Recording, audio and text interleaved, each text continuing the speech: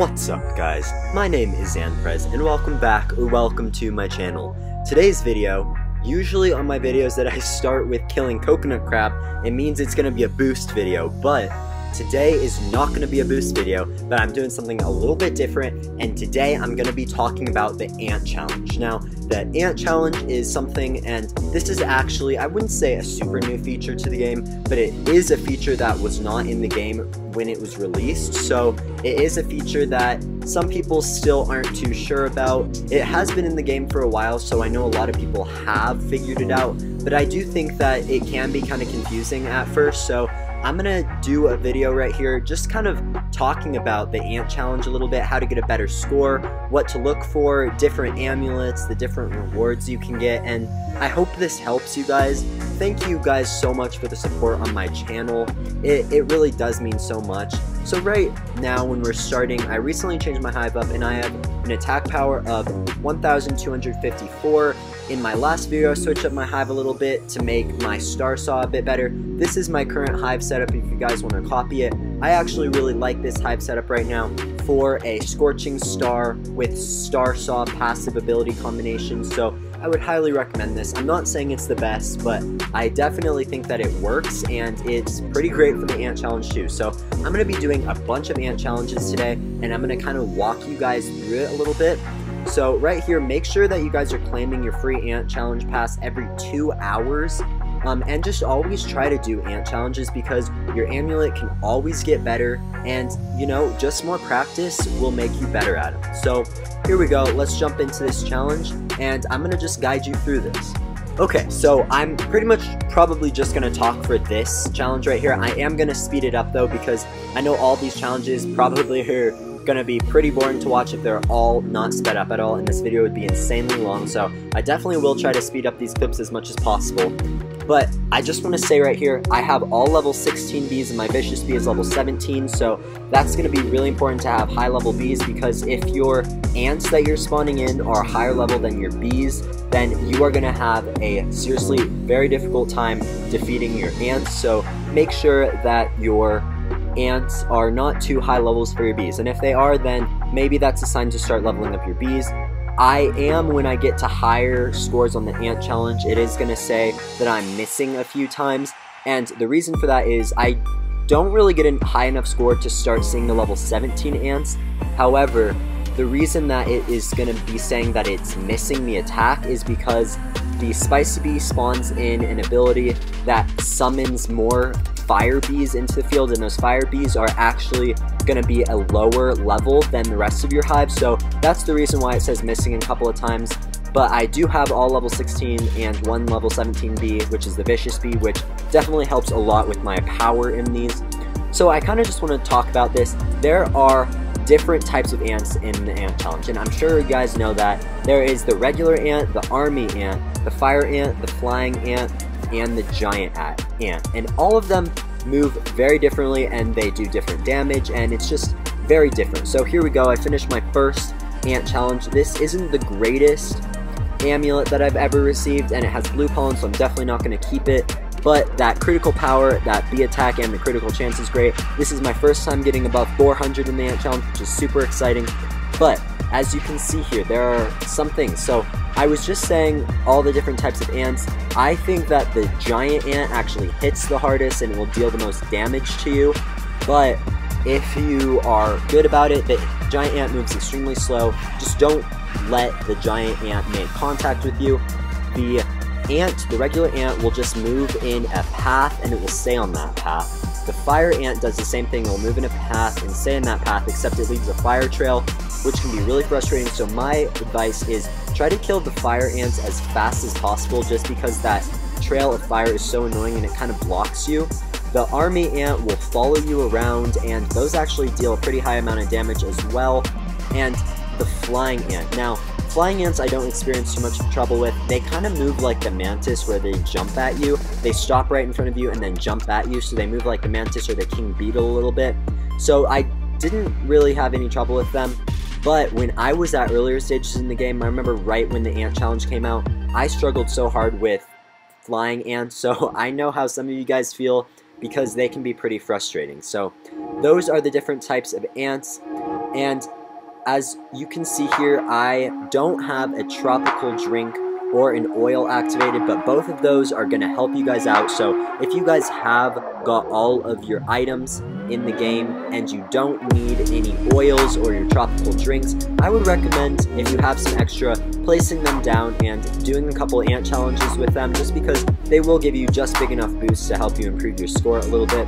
Also, something super helpful, and this is something I've always done, is right when you get into the ant challenge, you're going to want to make sure that you kind of hug the end of the screen that's furthest away from the anthill. So you're going to, once you get into the challenge, you're going to kind of want to stay right up against the wall that is closest to you. So the wall that's right in front of me, you're going to kind of want to stay close to that wall, and that is because when ants spawn in, ants will not usually spawn in right on the wall up against here, so I try to stay there. I also try to stay in the middle so I can see both of the sides of the screen, so I can see the different gates that the lawnmowers can spawn from, because at the early stages, lawnmowers are not scary at all, but near the end of the 5-minute challenge, if you are still alive and the ants don't kill you, the lawnmowers will kill you, because they move insanely fast, they spawn so fast. So really do just make sure that you are able to see both sides of the field at the same time, so you can make sure that a lawnmower is not coming your way. So like I said, oil, tropical, and tropical drink should probably be activated, because those will help you out a lot. Avoid lawnmowers and make sure that you can see both sides of the screen. I talked about all of the different ants, and now what's left to talk about is you're going to really want a demon mask or a fire mask or even a gummy mask. The gummy mask, actually, fun fact, I think some people probably know this, but this is kind of interesting. The gummy mask has the best attack in the game, but it only has the best attack in the game when the gummy morph is activated, and it's pretty hard to activate your gummy morph, but the gummy and morph is going to give you the most amount of attack, so I suppose that's not the worst mask to be wearing if you're in here. I would just recommend using gumdrops so you can try to trigger that ability a bit quicker, but I would definitely recommend the demon mask or the fire mask. Obviously the demon mask is better, but not everybody is at that stage of the game, and you're kind of just going to want to follow those rules. So I'm going to be quiet here for a minute, do some more challenges. See, this amulet is not super great, but yeah, I'll just be quiet for a little and I'll get back to you guys when something fun happens. Alright guys, I have one more thing to add. This is actually future Zanprez here. I wanted to mention this in the video, but I totally forgot. One thing that I wanted to touch on were stingers. So stingers are obviously going to be extremely helpful to you. I obviously wouldn't recommend using a ton of stingers if you don't have Vicious Bee yet, but once you have Vicious Bee, and even if you have the demon mask, that's even better, because stingers are super helpful in this challenge. But I do want to say, do not use your stingers when your bees are a high enough level to kill all of your ants. What I like to do is, since all my bees are level 16, and the highest level ants that I can really spawn in my fields are level 16, is I just start using my stingers once I start spawning level 16 ants in the field, just so I can kill them a little bit easier, because level 16 ants do have a little bit more health. But that's my tip. I don't want you guys to be wasting all of your stingers, because you really don't need them at the very beginning of the challenge. This is very similar to stick bug. You don't need to be using stingers at the very beginning of the stick bug challenge, just because you can already kill the stick bug and the ants so easily without the help of stingers. So I just want to make sure that I added that in. I hope that's helpful. I think that's an extremely helpful tip, just because it's really frustrating to have to try and build up all of these stingers just to have to waste them in an ant challenge when you don't really need them. So back to the video. So sorry about that.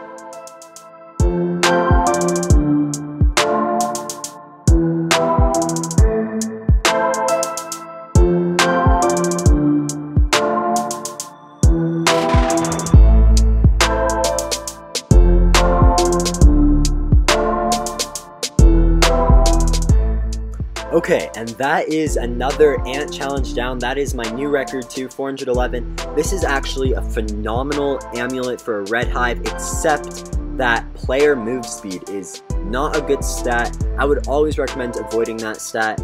I do not think that it is very helpful to you. Obviously some extra move speed is nice, but it's not going to be as good as critical power or critical chance. So you know, it's kind of unfortunate that that stat is on this amulet, so I won't be picking it up. But it does have a good red field pollen boost and white pollen boost as well, so I'm going to keep my old one, and let's just do another challenge.